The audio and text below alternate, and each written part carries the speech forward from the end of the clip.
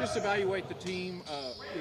We're in the game at Midwestern. Do you feel the team is improving some based on that performance? I think we're getting better. I think we played hard at Midwestern. We gave ourselves a chance to win and missed a couple open shots and there at the end, but I thought our guys played hard. Talk about the change in lineup with no Reggie Bryce.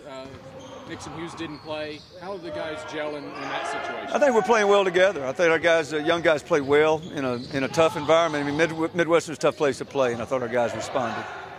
Coming home for 2 games, can you stress the importance of winning these 2 games? Well, it's very important. We've got 4 out of our last 6 at home, and I would say probably to make the playoffs, we need to win at least 3 out of 4 at home and try to get 1 on the road. So we're still in a good position to control our own destiny with as far as playoff picture if we win.